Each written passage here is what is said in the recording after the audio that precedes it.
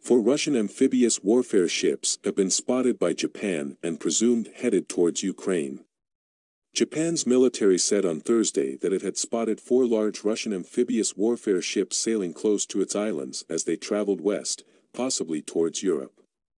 Pictures of the amphibious transports, typically used for landing expeditionary forces ashore, published by Japan's defense ministry showed what appeared to be military trucks loaded onto the deck of one of the vessels. "We don't know where they are heading, but their heading suggests it is possible," a Japanese defense ministry spokesman said. Asked if they could be bound for Ukraine, he said, "It is possible."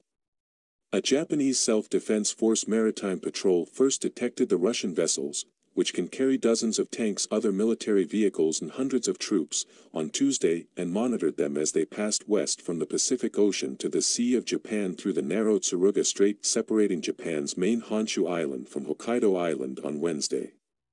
It is unusual for Russian ships to pass through the strait so close to Japanese territory, the military spokesman said.